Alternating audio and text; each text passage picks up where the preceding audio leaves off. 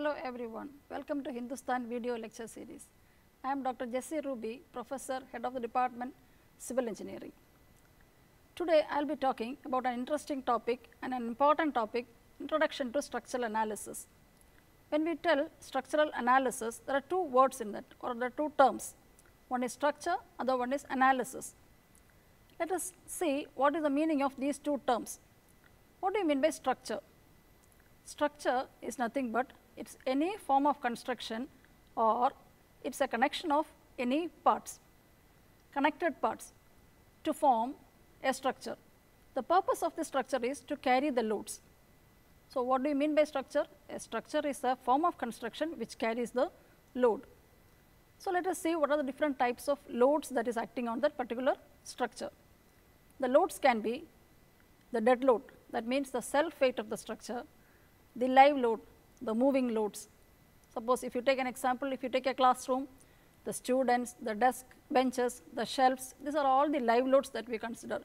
For example, if it is a library, the bookshelf and the books are the live loads. Then we have the snow loads, or the earthquake load, wind load, and the water pressure, wave pressure, all these external forces are called loads. Now, different types of loads are again it is there, we call it as tensile loads or a compressive load. It depends upon the type of way the load is acted on that particular structure. The best example for a tensile load or the tensile strength is a spider's web. If you see that the spider, the weight of the spider and the prey, the web carries the tensile strength. And another good example for a structure is our human skeleton, which maintains the shape of the body. So, the structures can be classified into n number of types. The major classification in structural analysis is the structures can be classified into determinate structure and indeterminate structures. So, let us see what is the meaning of these two types of structures. So, determinate means if you take a particular structure and if we can find out the unknown forces in that structure using the equilibrium equations. So, which are the equilibrium equations? You have already learned that we know that sigma m is equal to 0, sigma h is equal to 0 and sigma v is equal to 0. So, if using these three equilibrium equations, if we can solve or we can find out the unknown forces in a structure, then we call that structure as a determinate structure. The example for an indeterminate structure is a simply supported beam. I will draw you and I will give you an example. Then other one is the indeterminate structure. If you are unable to solve the unknowns using the equilibrium equations, we call that type of structures as indeterminate structures. Now, let us see what are the different types of how do you find out the determinate or indeterminate. We just take the case of a simply supported beam. What is the meaning of a simply supported beam? A beam which is supported one end with a hinged end and other end with a roller end. So, what happens to this? How many unknown forces are there? If I designate it as A, B. So, how many reactions are there at this support? It is a hinged support. It has a vertical reaction and it has a horizontal reaction.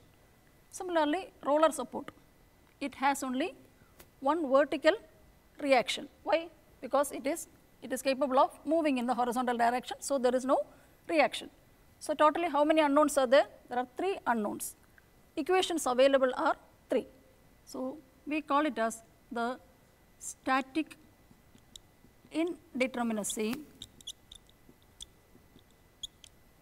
as the number of unknown forces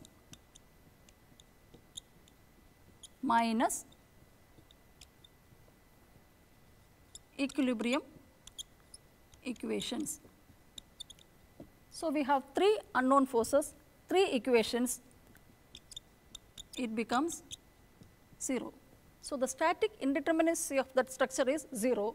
So, we call this structure as a determinate structure. So, simply supported beam is the best example for a determinate structure. Similarly, there is one more, this is called cantilever. Cantilever, one end is fixed and other end is free. So, fixed end will have 3 reactions, horizontal, vertical and there is a moment acting, because it is held in position. It cannot rotate, it cannot translate. So, it is completely restrained. So, 3 reactions are there. Here in this case again the static indeterminacy becomes 3 minus 3, 0. So, these are the 2 examples for a determinate structures. Other than these 2, all other structures are indeterminate. So, we can take example of a continuous beam, a beam supported on many supports. So, this is a indeterminate structure. We can find out how many, what is the degree of indeterminacy, or we call it as static indeterminacy. So, how many supports? 1, 2, 3, 4. So, totally we have 4 unknown reactions here, and we take 2 equilibrium equations. Why? Because we neglect the horizontal forces, because since there is no external horizontal force here, we can remove the sigma h is equal to 0 can be neglected here. So, 2 reactions can be taken. So, the static indeterminacy is 2. So, this is how we can find out whether the structure is determinate or indeterminate. Now, we have seen what is the meaning of a structure and what are the different types of structures. Now, let us come back to the analysis part. What is the meaning of analysis? Analysis is nothing but when these loads that we have already explained, when it is acting on a particular structure, how the structure respond to it. So, analysis is the response of a structure for an external force. So, the external force can be anything, it can be the earthquake load or the wind load or the tsunami, whatever is the load that is acting on a structure, how the structure is going to respond. So, the response can be measured in terms of deflection or rotation or the shear force developed or the bending moment, any form of internal resistance that is developed in the structure due to the external force that is acting on it. So, analysis means measuring these terms, what is the, how to measure the deflection, rotation and the shear force and the bending moment using various methods. We have many methods available for analysis.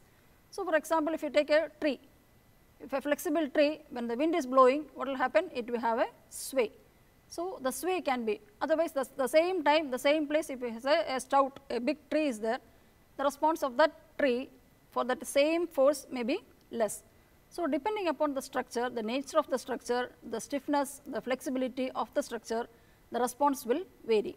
So, we will know that what are the different methods of analysis that is available for the structures. Mainly analysis, there are 2 categories are there. One is the, or 2 methods are there. One is the classical methods, other one is the advanced methods. Classical method is the basic analysis methods. That is the earlier methods that is already available, and advanced methods are for the complicated structures. So, in classical methods we have different methods available. That is the basic method is the principle of virtual work. Principle of virtual work, it is the Castigliano's theorem. Detailed description will be discussing in the next classes. Then we have the slope deflection method, moment distribution method. So, there are many methods available, the classical methods. In advanced methods, we have flexibility method and stiffness method. It is only a sample methods. There are many methods available for the structural analysis. How to choose this analysis? Which method we have to choose?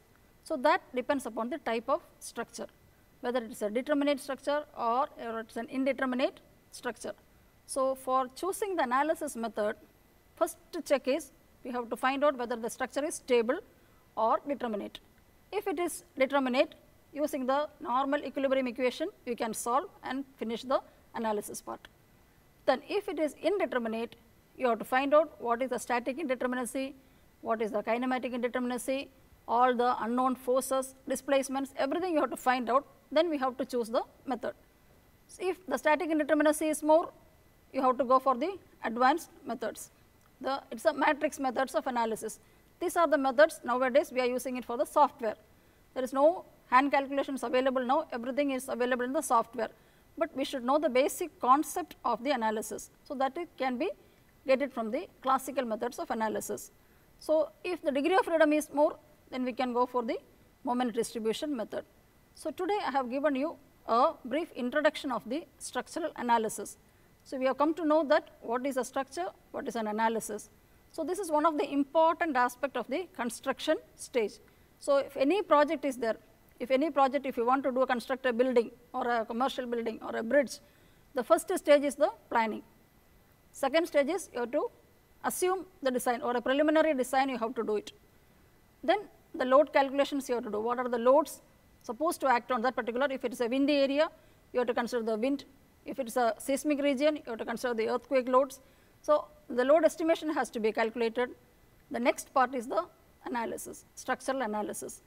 That is what we have discussed. After the analysis, the safety aspect, serviceability aspect, then we have to go to the construction project. So, before a construction starts, the important step in that particular chain is the structural analysis. Once you do the analysis, then the design part is there, we can decide the reinforcement, we can select the section, everything can be done, then the construction can be started. So, that is what we have discussed today. So, in a nutshell, the structural analysis means the response of a structure for an external load that has to be calculated. That is what we have discussed here. Thank you. We will see you in the next meeting.